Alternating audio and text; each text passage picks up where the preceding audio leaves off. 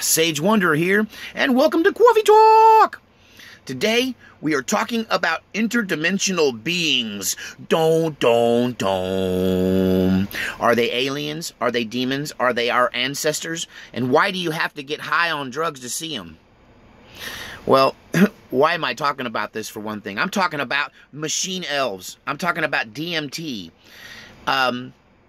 If you saw the discussion with Joe Rogan and Alex Jones, when Alex Jones was actually on his podcast, on his television show, his internet show, the Joe Rogan Experience,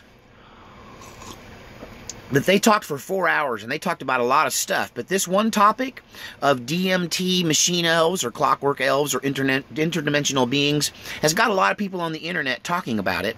So I thought I'd cover it in this Coffee Talk. So, just for the record, I believe that demons are interdimensional beings, are aliens, are demons, are interdimensional beings, are aliens, are demons. Put them in whatever order you want. Aliens are demons, demons are aliens. It doesn't matter. It's all the same thing. Okay, so they're not from here. They're entities that did not originate from an organic earthly position. Okay? I do believe they exist. No coffee necessary for that.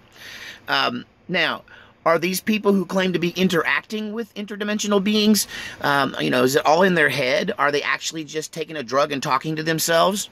If you were to watch them sitting in the chair tripping, I'm sure that's exactly what it would look like. They'd look like they took some drugs and now they're talking to themselves.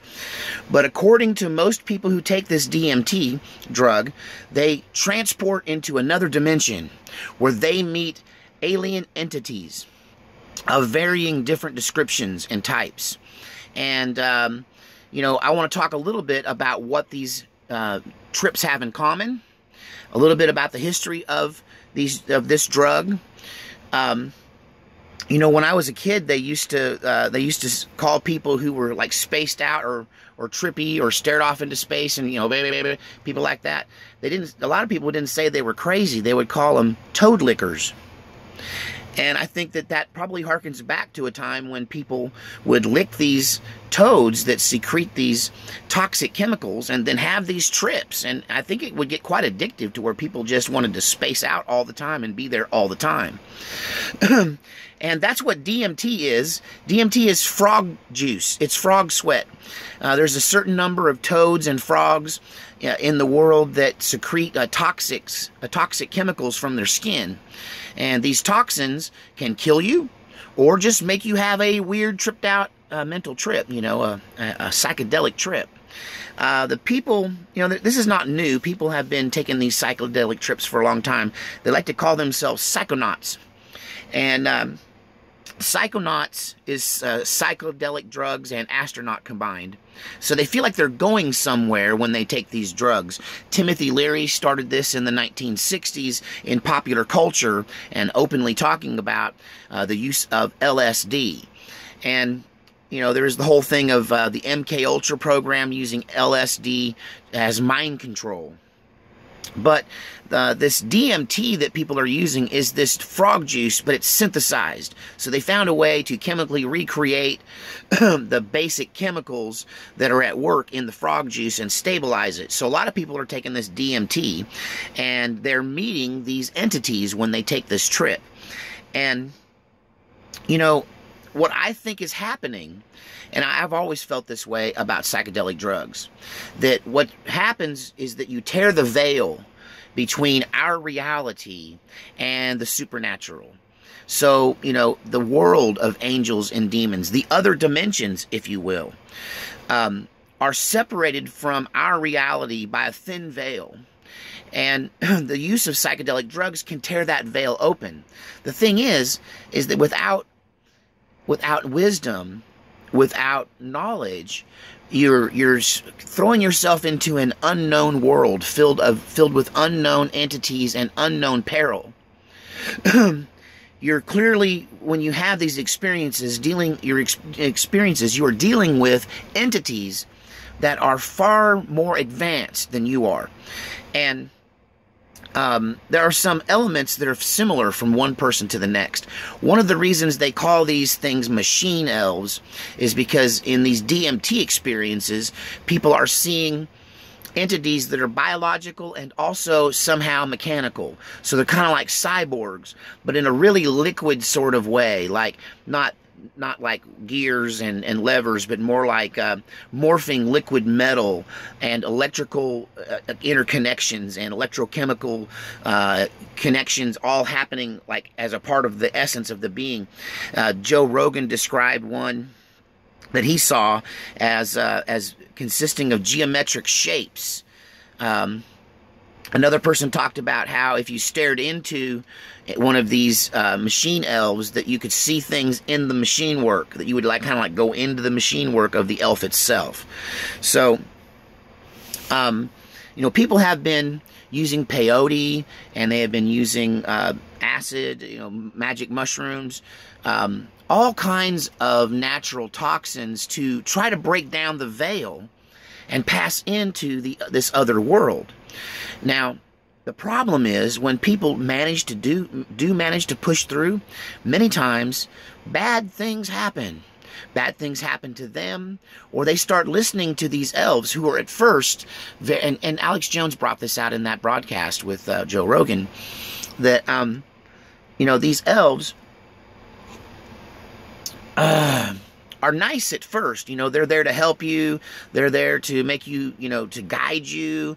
They're there to bring you wisdom. It seems like a great experience, but the more times you keep going back there, sooner or later, eventually it starts to turn evil, and they start to reveal their evilness to you, and they start to demand blood, according to what Alex Jones was saying. And I can say that generally speaking, he's right.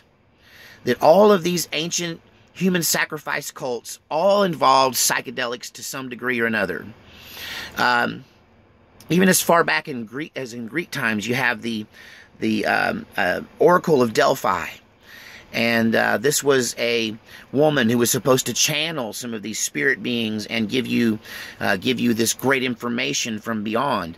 But what a lot of people don't know is that in Delphi, in this cavern where this person would reside, the Oracle of Delphi, that gases were being released from like underground sulfur springs. So there was like geothermic gases that were psychedelic in nature so this person would go into this cavern and break through the veil to the other side.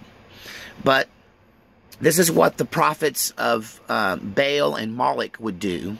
And, that's how they knew that Moloch wanted them to sacrifice their children, was because he told them to.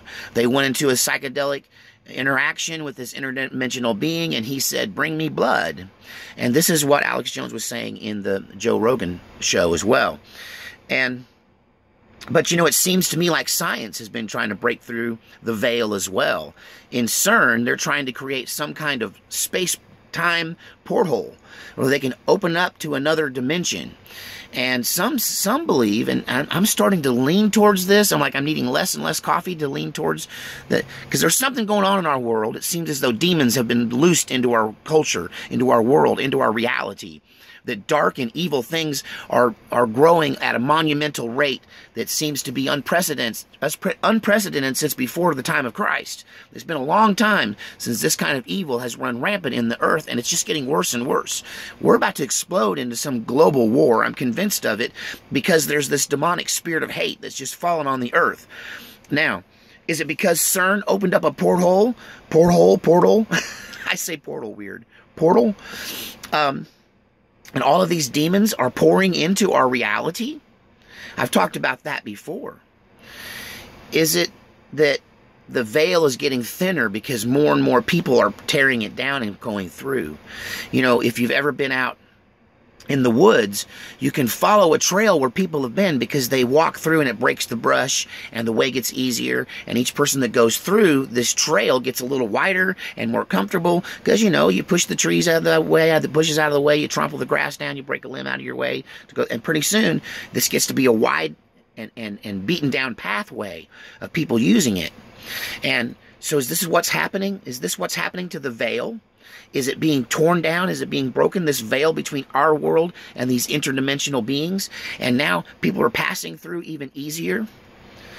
I'm not sure exactly what's going on, but man, I'm telling you, the world has gone downhill, and I mean fast. So, yeah, the Aztecs, you know, they used these hallucinogenic drugs to pass through to the other side and talk to the gods, and the gods told them to bring massive human sacrifices. One estimate is that when they had a festival that anointed or you know, christened a new temple, that there was like thousands, tens of thousands of human sacrifices.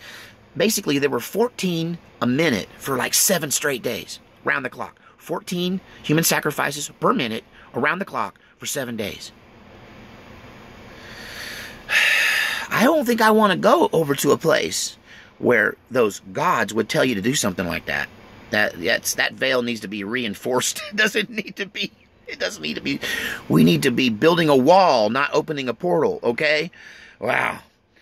So, I think anytime that people break through, now there's other ways to break through besides using you know, some kind of atomic portal or drugs to break it down. Meditation, seeking, searching, you know, the Buddhist method can break down the veil as well. And I think possibly if you were going to go, that's the way to go. Because that's the pathway that I, as a Christian, have taken to cross. Because I have crossed over to the other side and been through the veil, but I've gone to be with angelic beings. I've had angelic visitations through the veil. I've had interactions with the, you know, with the heavenly hosts through this veil. God has spoken to me through this veil. Be honest with you, I feel like I received the baptism of the Holy Spirit through this veil, through prayer and meditation. That I was given power to see through the veil from time to time when it's necessary. And so, you know, there are ways of going through the veil. And, you know, I saw another a clip where Alex Jones in a previous discussion was talking about these clockwork elves. And he was saying that if you're a good person and you break through this veil, you can contact the angelic. But if you're a bad person and you go through this, you're going to contact the demonic. The demonic is going to exercise its rights over you. And so the quality of your experience has to do with the purity of your heart. And I do think that that is true, except when you start using drugs. Because if you use meditation to break through, then your heart is going to lead you to the place that your heart is connected to. So if you're connected to God and the heavenly and the angelic, that is where your meditation will lead you. That's where your prayer will lead you. But if you're dark, if you're evil, if you're self-centered, then you will be led towards the demonic, because that is what your heart is connected to. But when you take this DMT, when you lick the frog, I believe it takes everyone to the same place. It's like a one-way express ticket. Even the way they describe the trip, when they take off, it's like being shot out of a cannon. One person said he was being shot through this tube that was lined with snakeskin. Through the belly of the beast. Don't. If the road you're going down in your trip is lined with snakeskin, turn around and go back. You took a wrong turn. You're going to the wrong place, man.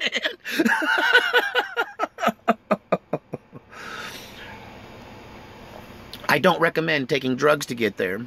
But if you find yourself through the veil, if you find yourself interacting with interdimensional beings, then my Bible taught me to test the spirits. So, one thing, angels, the angelic, the good, will always point you towards God and the heavenly and the divine. Demons, evil spirits, clockwork elves, they want to point you towards them. They want to show you how awesome they are. They claim to be in control. They don't like it when you analyze their appearance. They're shapeshifters. They can change appearances, and they take joy in doing that during these DMT trips. Demons will always glorify themselves and your own power. They'll tell you what a great person you are and what great potential you have. They will claim to be in control of everything. They will claim to be good teachers and benevolent and helpful and have your best interest at heart. But my Bible taught me that evil spirits will masquerade as angels of light. Don, don, don. So are you too wise to be deceived? Especially when you're taking some drug? So, another thing they'll tell you is that there are no rules. That life is what you make it, and there are no rules, no limitations, no guidelines. It's just whatever. So those are some of the earmarks, I believe, of the demonic as well. I find it interesting that Joe Rogan talked about meeting jokers. These machine elves who look like jokers from a deck of cards, and they were all giving him the finger. They're all dancing around giving him the finger, and that's the ring finger. That's not the finger they gave him, though. So they're dancing around giving him the finger, and he thought that was some kind of, you know, like they were telling him not to be so serious. And I was like, dude, I know what they're doing. They're mocking you. They're literally dressed up like liar, fools, jesters, you know, tricksters. And they're dancing around, giving you the finger, going, ha, ha, ha, we tricked you. You think we're the good guys. They're mocking you, Joe Rogan. I don't know why these people can't see the subtleties of these demons. They jump out to me. Aliens or demons, are interdimensional beings, are clockwork elves. They're all the same things. Angels are across the veil as well, and they're made from a similar material, and they're a similar type, but they come from a purity that you can see through. You can see through them, and you can see their purity. And they don't use confusion, and they don't use these flashing lights and whizzing, you know, geometric shapes to confuse you. You know, they just come to you and they speak the truth. Plain and simple and clear and to the point, and they show you things relevant. That is very different than the DMT experiences. You know, they're the devil is the the devil is the master of confusion, or the lord of confusion. And you know, God is the God of order and symmetry. So I think that if you have discernment, you know what you're dealing with here. I do not recommend taking these DMT trips. If you want to contact the angelic, prayer. If you want to reach out to God, if you want to experience the Holy Spirit, then I suggest that you do it through prayer and meditation. And a lot of people are going to be like, meditation is evil. No, okay. My Bible tells me to meditate on God. My Bible tells me to center my thinking on good things. And this is what I mean by meditation. Reaching out to God through prayer and meditation will lead you to an angelic experience through the veil. But I don't recommend taking the DM treat. Don't be a frog licker. Don't lick the frog. That's just gross.